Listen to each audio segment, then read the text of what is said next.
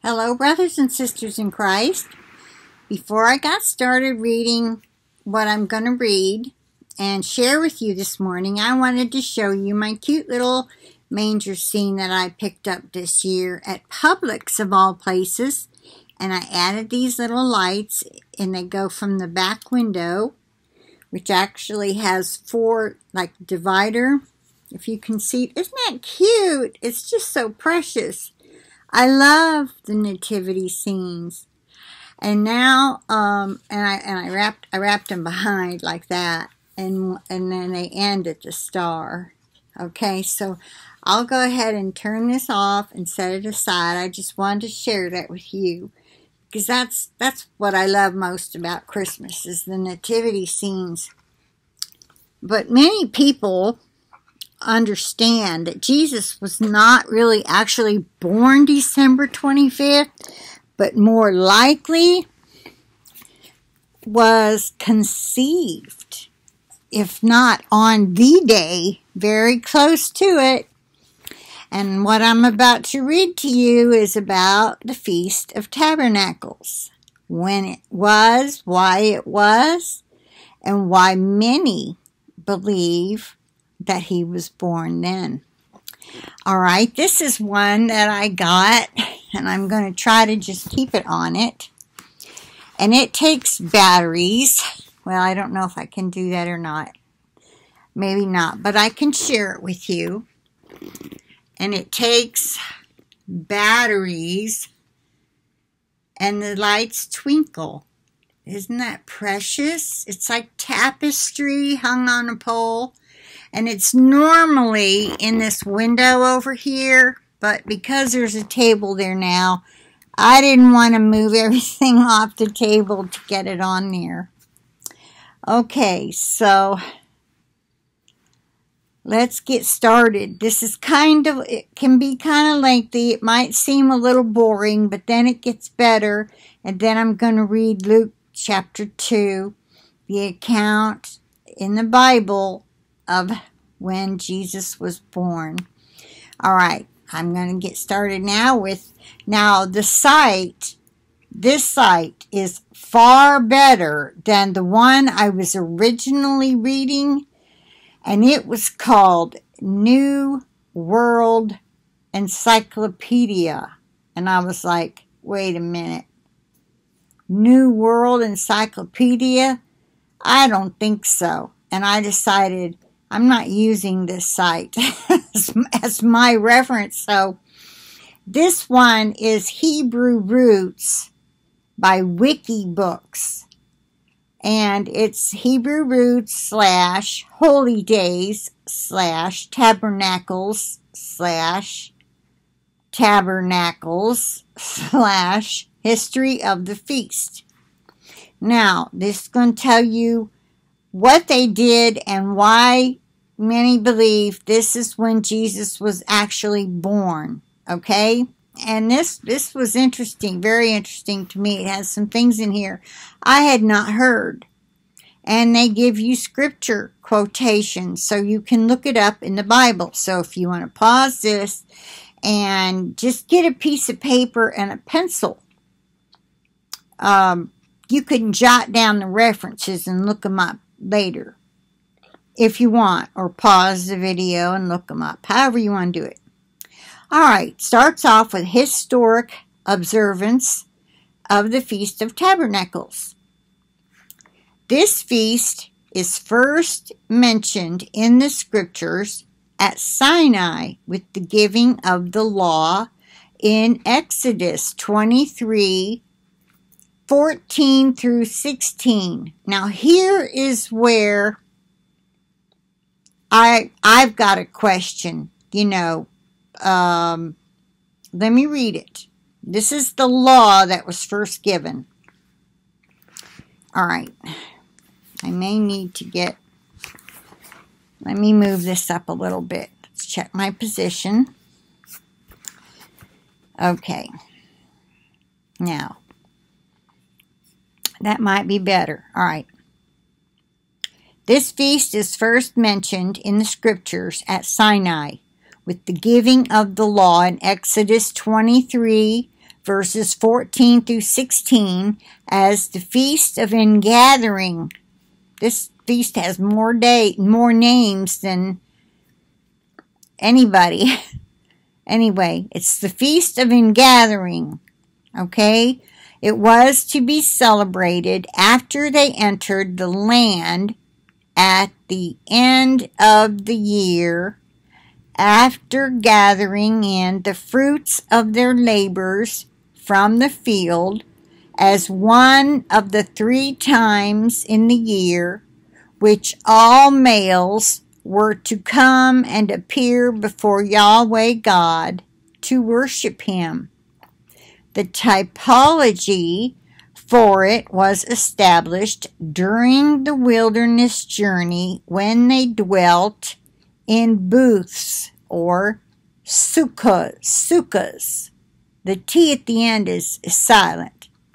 A lot of people call this the Feast of Sukkot, but the booth is a sukkah. All right. A Hebrew teaching Jewish lady that just passed away this year, she taught me a lot. Because I would be talking to her about Jewish stuff and she would correct my pronunciation all the time. So anyway, did you catch that where it said all males were to come and appear before Yahweh God to worship him? Okay, we know that back then God's appearance was in the Ark of the Covenant, right? The 10 Commandments.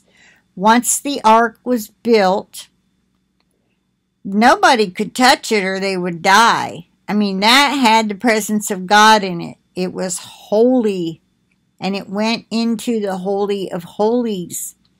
And the one priest whose turn it was to go in there, it became so necessary because priests would drop dead that went in there not prepared properly spiritually, that they would start wearing bells, like a string with bells on it.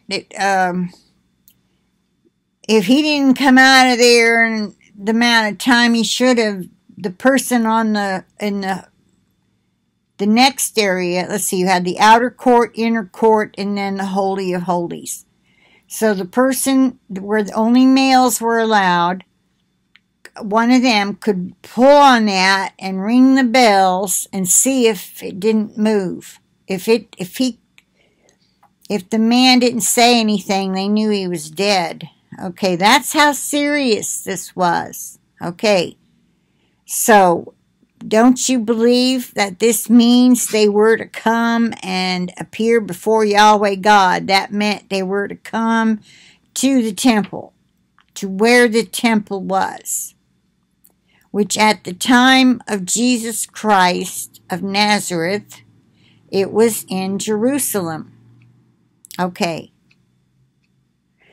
The typology for it was established during their wilderness journey when they dwelt in booths. Okay. And I didn't even realize that. They dwelt in booths in the desert. That's how they stayed out of the wind storms, when it was really cold at night. It was really hot in the day. When they were not walking, they threw up a booth, a sukkah, and that's where they dwelt. Okay, so let me move on. This is in the wilderness. The word Sukkot is first mentioned in the Bible, where Jacob built such shelters for his cattle, and the place was thereafter called Sukkoth. Yes, Sukkoth. Genesis 33:17. The first place where the Israelites camped after coming out of Egypt on their exodus was called Sukkoth also. That's in Exodus 12, 37, and also Numbers 33, verses 5 and 6. Quote, in ancient Israel, booths were in common use throughout the land. The Hebrew word sukkah originally meant woven. See, there they've got it spelled, S-U-K-K-A-H. So you know that's the pronunciation, sukkah. Originally meant woven. Temporary shelters were woven together from branches and leaves to protect livestock. How about your kids? Genesis 33:17. To provide resting places for warriors during battle. That's in 2 Samuel 11:11. I thought, wow, that's a lot of 1-1s. 2 Samuel, which is written as 1-1 Samuel 11:11. To shelter watchers in the vineyard. That's in Isaiah 1:8. And to protect the people from the incessant heat of the merciless Middle Eastern sun. During the harvest time, Israelite fields were dotted with such booths, woven hastily together as temporary homes for the harvesters. Mitch and Zava Glaser in The Fall of Israel. That's got to be a book or a publication of some nature. They don't even have quotes around it. The Fall of Feasts of Israel, page 157. So, take that with a grain of salt, what they say. When the Jews left Egypt, they may have done all the research. I'm not saying their book's no good, okay? I didn't mean to imply that. When the Jews left Egypt and began wandering in the barren desert, they were unarmed, unprotected, and left vulnerable to the elements of wind, cold, bandits, and animals. Since they were constantly traveling, you know what? If I was bandits coming upon someone being protected by a column of fire by night or a strange cloud by day, I don't think I would approach them. I'd be like running the other way. Don't you think so? I do. I believe God protected them. I don't think that's right to say they were unprotected. All right.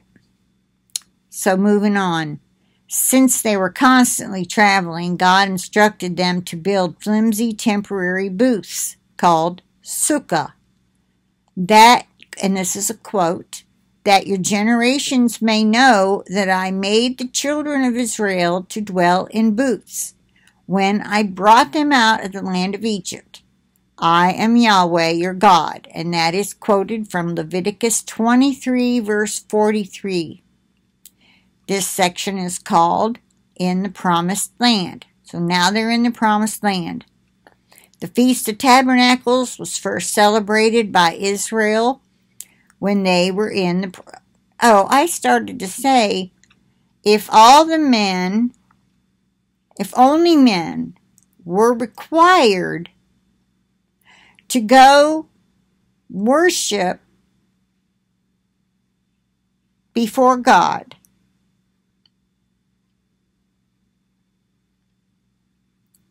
it just seems to me that would leave women like Mary, who was expecting to deliver. See, it didn't say women couldn't go. It just said men were commanded.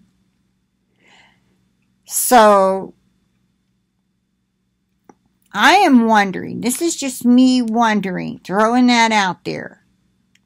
If during the time of Christ, this emperor that, if this is true in the Word of God, and I hate saying that, but we know that first the Jews and then the Catholic Church came along, took books out.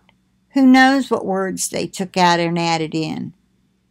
We know Jesus told me in a message a couple years or so ago that the Word of God was made to be kept good enough for us to learn His commandments and how to live, or something like that. It's good enough for us to know, to study, to learn what He wanted us to learn. Okay? So we can't be thinking, well, if that one line is wrong, I'm not reading the whole book. That's just throwing the baby out with the bathwater. You see the point? You wouldn't do that, okay? So you take what's good, and if the part you're not sure of, you just leave it. Leave it up to God. Ask God, or if He don't answer, don't worry about it. All right? There's parts of the Bible I don't get, like the parts about is there two groups of 144,000? I know the bride's supposed to be the 144,000, but then in Revelation chapter 7, it talks about the 144,000 that are sealed with the seal of God in their forehead. I think those are Jews. Jews that have not been raptured and aren't being raptured because they don't yet believe in Jesus. But they're good and they're orthodox and they're following the laws, the best they can.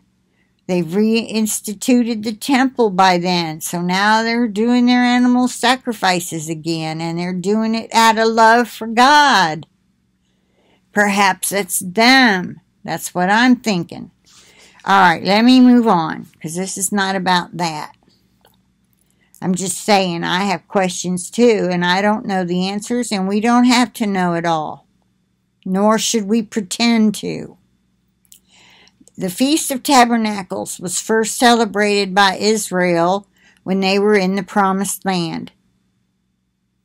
It commemorated the wilderness wanderings and illustrated the tabernacle in the wilderness, the tent of God, in the midst of the tents of Israel. Remember that? They did have a great big tent to, I guess, as their temple. I always wondered how all that many people could live in that tent. Well, they couldn't. They lived around it in the shape of a cross, if I remember correctly. All right. In the midst of the tents of Israel. Okay, yeah. The big tent was in the midst of the tents in Israel. The command of God to observe the festival of tabernacles comes at the end of Yahweh's commands concerning the 7 festivals.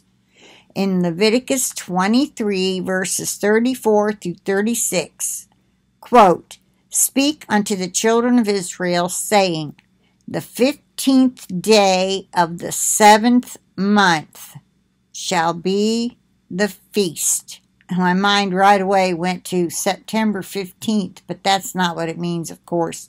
That's the 7th Hebrew month. So,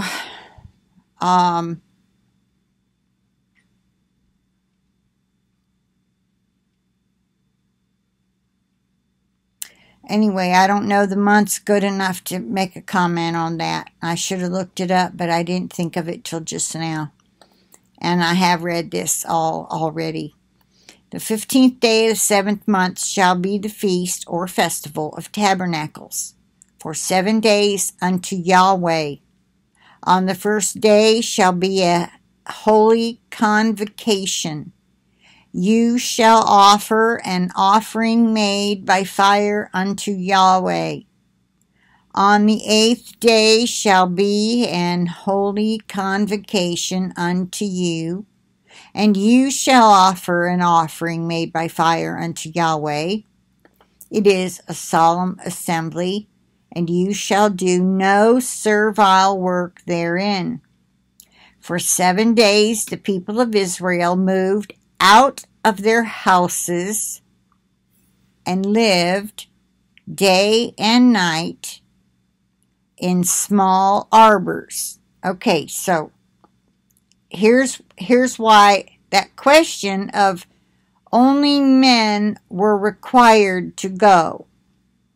But this says for 7 days the people of Israel moved out of their houses. That sounds like women and children. And built them near their houses. Okay, let me keep going. In small arbors, which could also be called huts, booths, or tabernacles. These were to be temporary shelters made of a few upright posts or poles with a few rods across the top on which branches of thick trees were laid. Branches of thick trees were laid to form a brush arbor roof. And brush arbor is in quotes. The Sukkoth, which should be sukkah, were made, maybe that's the plural, Sukkoth, were made of 4 main types of branches. The palm as a symbol of victory, the willow for weeping, the myrtle for joy, and the olive to represent fruitfulness. For an entire week, they ate in and socialized in the sukkah. They learnt Torah, learnt? How about learned? Torah in the sukkah, and weather permitting, even slept in the sukkah. The sukkah became their temporary home. That was Deuteronomy 16, verse 15. All right, now this is during the first temple period. Listen to this. The next mention of the Feast of Tabernacles in the scripture occurs when Solomon dedicated the newly constructed temple of God. During his reign, the temple was dedicated in 1004 BC, exactly 1,000 years before the birth of Yeshua the Messiah, the true living temple of God. Now, there are scriptures, but I'm sure they refer to the Messiah being the true temple of God. John 2:19 through 21, Ephesians 2:21 through 22, and Ephesians 4, verses 15 and 16. They do not have a reference to how they know Jesus was born exactly 1,000 years before, after the 1004 BC. I would like to see a reference there myself. Anyway, keep in mind the Hebrew Roots movement wrote this. And all the men of Israel assembled themselves unto King Solomon at the feast in the month Ethanim, which is the 7th month. Okay, that's from 1 Kings 8:2, also in 2 Chronicles 7:8 through 10. The feast was reinstituted and kept in the days of King Hezekiah, 2 Chronicles 31, verse 3.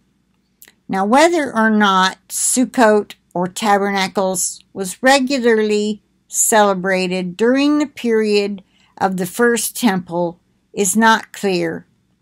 After the return from Babylon, Nehemiah wrote that from the days of Joshua's crossing into the land of Israel until his own day, the children of Israel had not built the huts of Sukkot, and that's in Nehemiah 8:17. That's after the return from Babylon. Nehemiah wrote that from the days of Joshua's crossing into the land of Israel until his own day, the children of Israel had not built the huts of Sukkot. But from Nehemiah's time onward, the festival continued to be celebrated during the time of the Second Temple. Now, this next section is about the time of the Second Temple. But I want to move forward to the Feast of Tabernacles in the time of Yeshua. Many scholars believe Yeshua was born during the Feast of Tabernacles. Matthew Henry states, "It is supposed by many that our blessed Savior was born much about the time of this holiday. Then he left his mansions of light above to tabernacle among us." John 1:14, "And the Word became flesh, and he dwelt among us," which the word dwelt means tabernacled. Okay? And he dwelt in booths.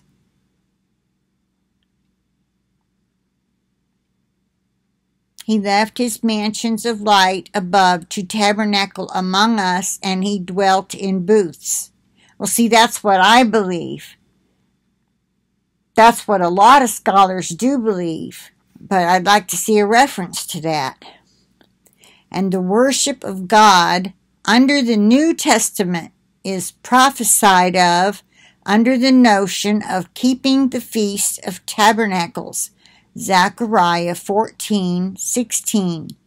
For 1, the gospel of Christ teaches us to dwell in tabernacles.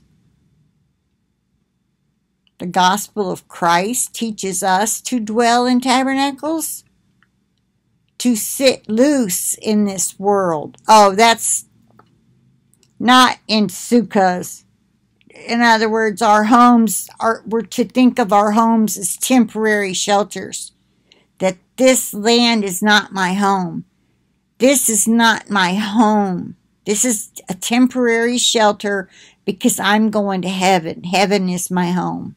That's what they mean. To sit loose to this world as those that have here no continuing city, but by faith and hope and holy contempt of present things to go out to Christ without the camp. To go out to Christ without the camp. That's Hebrews 13:13 and 14. The Bible does not specifically say the date of Jesus' birth. We know it was not during the winter months, December in our calendar, because the sheep were in the pasture, Luke 2:8. The sheep were not outside in the freezing cold in the winter. In John 7:2 through 53 to chapter 8, the events of the last Feast of Tabernacles are recorded, where Yeshua reveals himself as the fulfillment of the symbols used in the Feast of Living Water. That's in verses 37 through 39.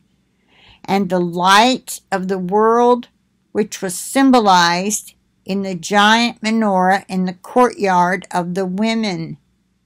And then it's got 8 through 12. John 8:12. It was during this festival of Sukkoth, that Moses and Elijah, representatives of the Torah and the prophets, appeared and talked with Yeshua in anticipation of the millennial kingdom which the feast represents. Peter suggested building 3 sukkahs for them, or sukkoth for them, as required for the festival. indicating that he understood the millennial significance of their appearance in their glorified state. Matthew 17:1-5. Yes, he said it would be good for us to build a sukkah for you, Lord, and for one for Elijah and one for Moses. So it does kind of indicate that that happened during Feast of Tabernacle, but it doesn't indicate that Peter understood the millennial significance. I think that's reading into it. Correct me if I'm wrong. If you get that out of Scripture, let me know. Continued observance in the present age. All right, I'm not going to go into that. That's for people who want to try to keep what was given to the Israelites. Jew or not, you do not have to keep any of the laws of the Old Testament. However, these were festivals. Some of them were appointed as commandments to be kept. But all the commandments given in the Old Testament, so many hundreds of laws, we cannot keep, nor should we want to. The Lord gave us 2, and they encompass many of the Old Testament laws, but also do away with many of them, like the need to kill somebody for not keeping the Sabbath. And now it's no longer just do not commit adultery. Now it's if you so much as lust after a married woman, it is married woman. I was listening to a video. The guy took the oldest version of the Bible. He looked up the meanings, and it's supposed to say married woman has committed adultery with her already in her heart, in his heart. All right, let's go to Luke chapter 2, starting with verse 1. Now, in those days, a decree went out from Caesar Augustus that a census be taken of all the inhabited earth.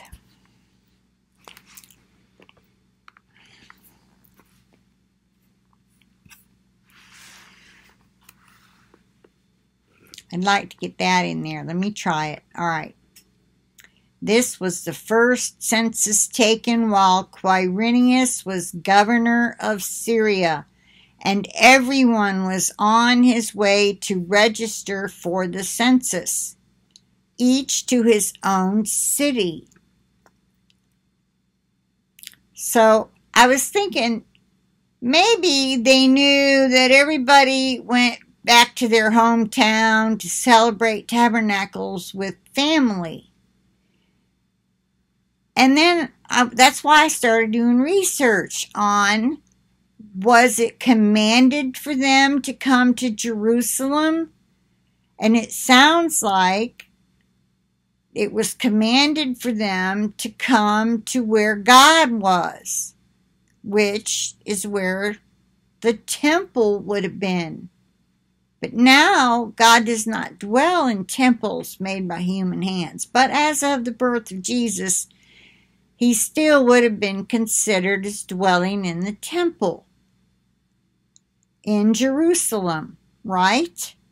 So don't you think that if it was tabernacles, all the families would have been flocking to Jerusalem, not to their hometown?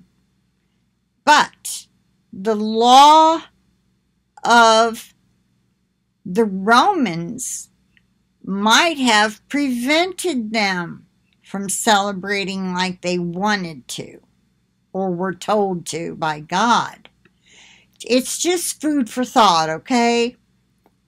So everyone was on his way to register for the census, each to his own city. Because here's another point. Satan loves to interfere with everything. He knew that was a law for men to go to Jerusalem, but yet, but then it says the people were to leave their houses, set up a sukkah, celebrate Tabernacles for a week. And it doesn't really say they all traversed to Jerusalem or traveled. All right, I'll move on. Starting with verse 4.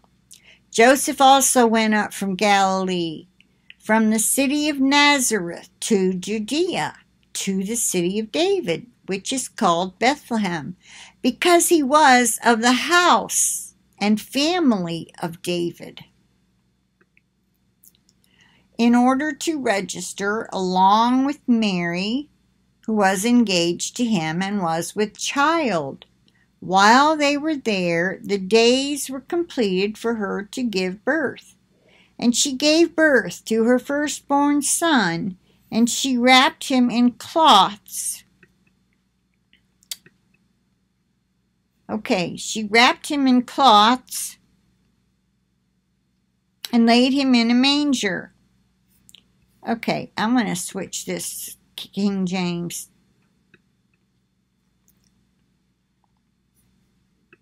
Come on.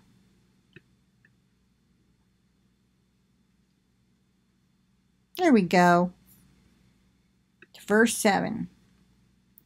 She brought forth her firstborn son and wrapped him in swaddling clothes and laid him in a manger, because there was no room for them at the inn. And there were in the same country shepherds abiding in the field, keeping watch over their flock by night. And lo, the angel of the Lord came upon them, and the glory of the Lord shone round about them, and they were sore afraid. And the angel said unto them, Fear not, for behold, I bring you good tidings of great joy, which shall be to all people. For unto you is born this day in the city of David a Savior, which is Christ the Lord. And this shall be a sign unto you. Ye shall find the babe wrapped in swaddling clothes, lying in a manger. And suddenly there was with the angel a multitude of the heavenly host, praising God and saying, Glory to God in the highest, and on earth peace and goodwill toward men. Hark, the herald angels sing, Glory to the newborn King. Peace on earth and mercy mild, God and sinners reconciled. Okay, I better not sing any more of that or I'll get a copyright strike. So let's move on. New paragraph. And it came to pass, as the angels were gone away from them into heaven, the shepherds said one to another, Let us now go even unto Bethlehem, and see this thing which is come to pass, which the Lord hath made known unto us. And they came with haste, and found Mary and Joseph and the babe lying in a manger. And when they had seen it, they made known abroad the saying which was told them concerning this child. And all they that heard it wondered at those things which were told them by the shepherds. But Mary kept all these things and pondered them in her heart. And the shepherds returned, glorifying, and so they, the shepherds, the lowliest of all human beings, who couldn't even go to the temple because they didn't even have proper clothing. You had to be clean. You couldn't touch dead animals, the filth from the animals, all that left you unclean. so they couldn't even go to the temple. They were the lowliest of the Jews, according to the Jewish law, okay? Or Israelite law, I should say, because it wasn't Jewish law. The Judeans were eventually called Jews for short. All right, now, so we've got these lowly shepherds going out and telling people what had happened. And the shepherds returned, glorifying and praising God for all the things that they had heard and seen, and it was told unto them. And when 8 days were accomplished, see, that's all we get. The babe, let me back up just a little bit. All right. So it came to pass, the angels were gone away from them into heaven. The shepherds said one to another, Let us now go even into Bethlehem, and see this thing which is come to pass, which the Lord hath made known unto us. And they came with haste, and found Mary and Joseph, and the babe, lying in a manger. He was not born in a manger. Okay, so many people say he was born in a manger. No, he was born in some kind of place where there was a manger, whether it was a sukkah or whether it was some kind of stable. He was laid in a manger. And somewhere I read, and couldn't find this here to tell you, they put a manger in the sukkahs to put their food in. It was like a manger. I'm sure it wasn't the one their animals ate out of regularly, because they put their food in it. Their bread. Jesus is the bread of life. So it all makes perfect sense that it could have been a sukkah.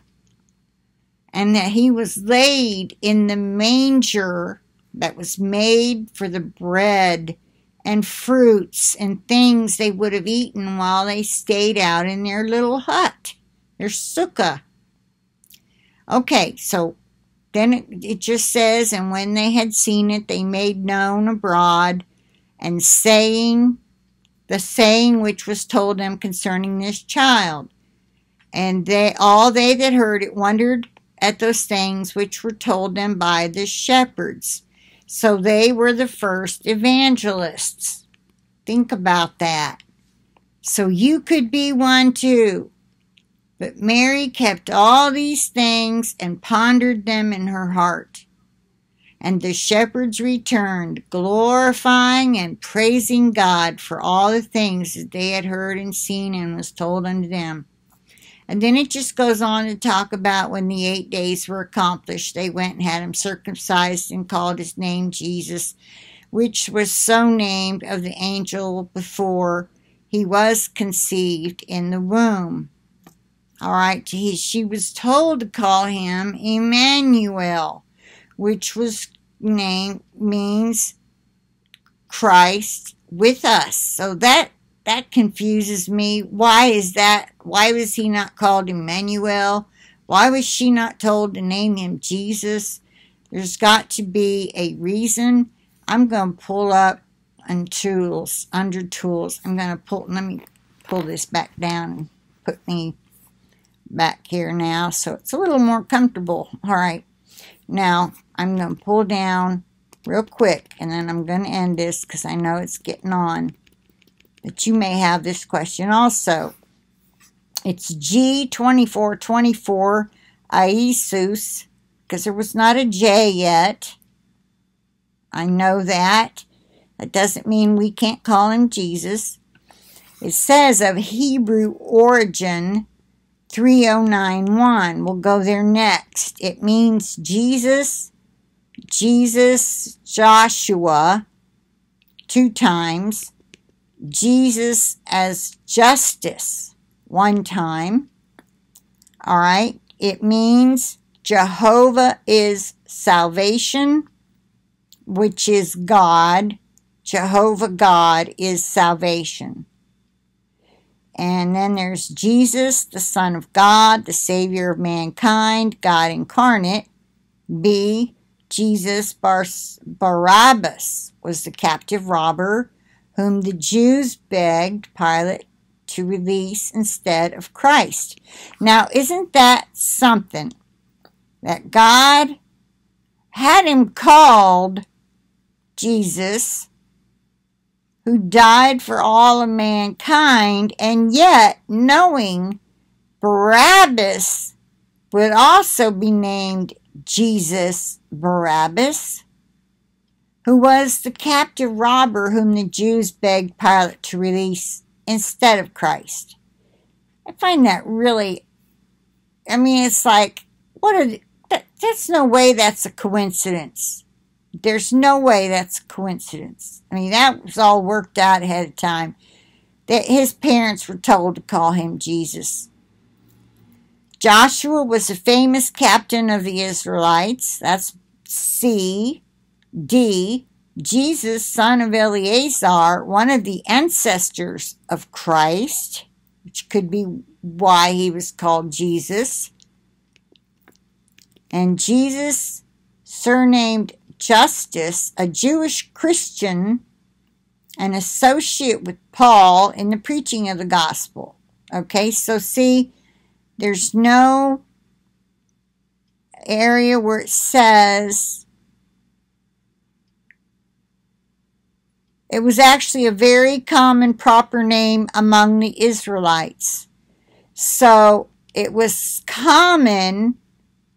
There had to be a reason God wanted people calling him a common name. All right? Now I want to look at Hebrew origin H3091. For those of you who are still with me in this very long video. It's a variant spelling for this word, which is Hebrew. I can't read it. Strong's and Justinus, another Hebrew word. Can't read it. It's Yehoshua. This is where I think it's the Hebrew Roots movement calls him Yehoshua. That's Hebrew. And nowhere does it say we ought to call him his Hebrew name. But the King James Version translates H3091 in the following manner. Joshua, 218 times. So 1, Joshua or Jehoshua equals Jehovah is salvation. So Joshua was a type and shadow of Jesus. He had the 12 tribes, right? Joshua. Caleb, Joshua. He was named from Israel. He was given the name Israel. He was given 12 tribes. And Jesus had the 12 apostles.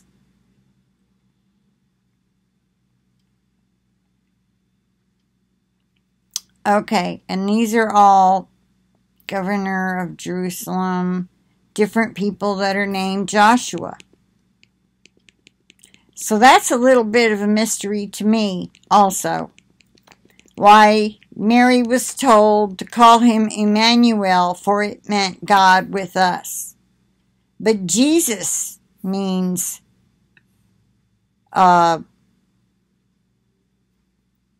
same as Joshua. Jehovah is salvation.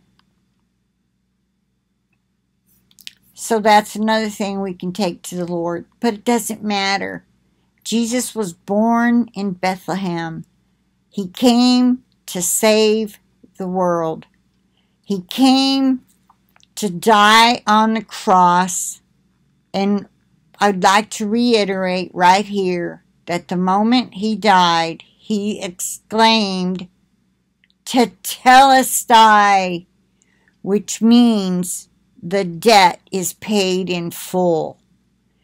I don't know where people get the word, it is finished. Bibles translate it is finished. I guess that's why.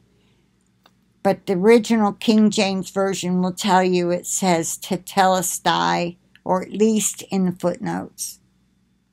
And he cries out, it is finished. But he cried out tetelestai, which means the debt is paid in full. He fulfilled the laws of the Old Testament and provided grace. He provided grace that anyone who believed in him might be saved. For God so loved the world that whosoever might believe in him, or would believe in him, whosoever believeth in him. Lord, I need my brain right now. I know this scripture by heart, that whosoever believes in him should not perish, but have everlasting life. It is not shall not perish. The new versions say shall not perish. And this is where a whole lot of people, one of the very many scriptures, well, actually not very many, there's about a dozen scriptures you could quote when taken out of context, does back up once saved, always saved. Like, no man can take you out of my hand, or I will never leave you nor forsake you. And that is so true, because he could have left me a bunch of times when I was an adulterous whore. Saved, truly saved, baptized in water, baptized in the Holy Spirit. And I had to have a man in my life. I had to. I was not a stable enough person yet to know that God Almighty, that I couldn't see, and Jesus Christ, his Son, could be enough for me. I couldn't fathom that. No one taught me that. I had to learn it. So the God of mercy will have mercy on those of you who haven't had time to learn it all yet. So don't be afraid. Just do what you know to do. Do what you already know to do. Love the Lord thy God with all your heart, mind, soul, and with all your strength. You work on that. You work on relationships. How do you do that? By reading the Word, by praying, talking, communicating, singing praise and worship songs. Okay, commandment 2, love your neighbor as yourself. These are the commandments Jesus gave to us, okay? These are the ones he had penned into the Word of God for you and me to follow. But loving your neighbor as yourself requires doing. It requires helping them out when they're poor. We can't think of ourselves so highly that we think, well, I've got to have thus and so I can't afford to help pitch in on so-and-so's needs. Or you're driving down the road, man's standing there, we'll work for food. Lord puts it in your mind, go buy him a burger. And you're like, Lord, I'm in such a hurry. And you're driving along, and bumpity, you're driving, oh, all right. And you turn around and you go get him a Happy Meal because that's the cheapest thing on the menu. And you go, here's some food. Or you could buy what you would want. Or you could do it not at all. Which would be more pleasing? Buying the one you wanted, even if it meant going without yourself. That is what Jesus meant. Love your neighbor as yourself. If you have to eat because you're diabetic, or you had to skip breakfast because you had to help somebody else out, buy the Happy Meal and get yourself one, and then you both get fed. And that'll be fine with Jesus. Okay? I hope I made sense with that one. Alright, I love you all so very much. And I hope that everybody on my channel understands that grace is such a beautiful gift. But Jesus did teach us the Lord's Prayer, what we call the Lord's Prayer. And part of it says, and forgive us our trespasses, and I will forgive those who trespass against me. Those are sins. Those are wrongdoings, wrong thinking. It didn't used to be a sin to think wrong. It is now. And we have to ask forgiveness for all those things we do wrong. Why not every night? Just to keep your slate clean. Huh? What is so hard about that? So, I'll leave it go at that. I plead the blood of Jesus Christ of Nazareth over this video and the internet connection, and over each and every one of you as well. And with that, I'll say bye for now. I'll talk to you later.